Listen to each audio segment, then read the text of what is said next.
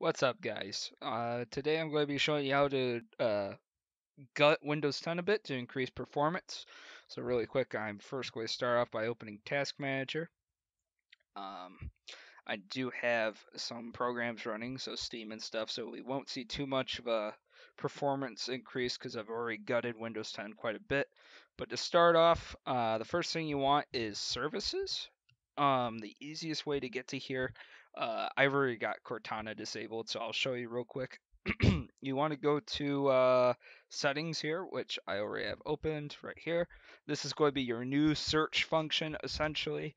You can find control panel through here, or what we want right now is services, which it's view local services.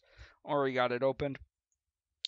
This program right here, or I should say list from Windows 10 is very important. This is the primary way to disable all of Windows 10 features that you do not want. The first one you may want to look for, and I re-enabled it really quick just to get a quick update on something. But the updater right now, you want to disable that right off the bat.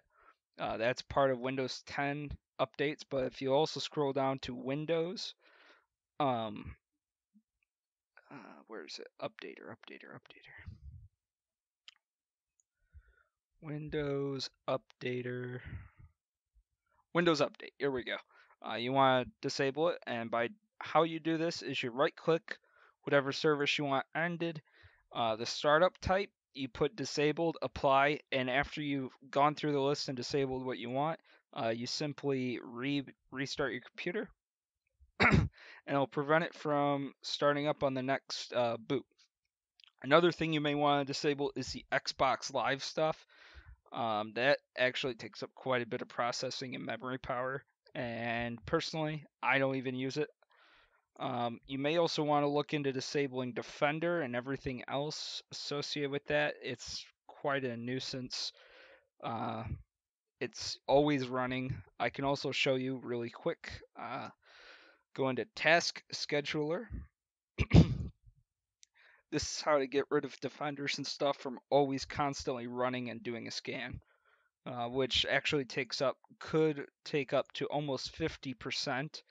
So in Task Scheduler, you'll open a library, you'll go to Microsoft, do the drop down for that, and you can. There's two places. There's the Windows area, and there's also a Windows Defender, which might have a file there. I may have already deleted that, or this is just a instance. So you drop down Windows, you go down to Windows Defender here. You'll see there's about 4 things you may want to disable. I went ahead and fully disabled all of them, and I used a third-party program. But you can also go in and do some stuff like this. You can let's see here. There's certain settings. I mostly just disable them because the fact that it's always running is kind of ridiculous. Oh, you want to uncheck run with the highest privileges if you do have it going. Because if it's doing that, it's just sucking up more power than it needs to be. It's kind of ridiculous. Basically, you want to go through and do it for all of them. Especially the not the cleanup. The cleanup's okay to have, but the scheduled scan you may want to have enabled if you're using defenders primarily. But especially the cache maintenance. Oh my goodness, does that get annoying? Basically, after that, you just exit, refresh, make sure it went through, and all that. So that's how to disable updates and all that. You may also want to go through and disable Cortana, which she is incredibly annoying. She could take up to 30% of your disk on Task Manager. It could be really insane. Okay, to disable Cortana, there's a couple different methods. The first one, first of all, you want to get to Cortana. So, by the way, this does disable the search function directly on Windows, but you can still use, if you go to settings here, you can search for any program you want. I would also recommend just using file explorers, search as PC. They were much better and more effective and do not take 30% of your processing power normally.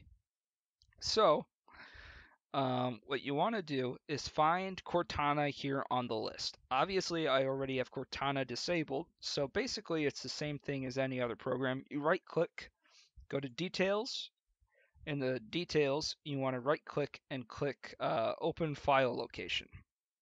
Now, another method to get to Cortana's thing, which by the way, the detail would be named search.ui, is go to C drive or where your OS is installed. Scroll down to Windows. From Windows, you want to go to System Apps. And in the Systems app, you want to look for Microsoft.Windows.Cortana. This, you want to right click, go to Properties, and at the end of the property name, you want to put .bak. Now, here's the real trick. It won't let you change the name with the service running. So you have Task Manager open nearby. What you want to do is right click and end task. But before you hit end process on the pop-up, which it looks something like this, you want to drag this over right above OK, click end process, and click OK right then and there as fast as possible. This way it'll change the name in the split second the service is down, which by the way, in case you're unfamiliar, every time you try to stop the service or detail, it instantly pops back up and goes back to sucking away your computer's life. So you click end process and you click OK, it'll change the name, and as soon as the name is changed, that service or detail or whatever you want to call it will not start back up. It's very, very simple and easy, and that's how you disable Cortana. And I hope all these tips and tricks help in helping maintain your computer's processing power a bit better. Sorry for my voice, I'm currently losing it, and hope this all helped. So.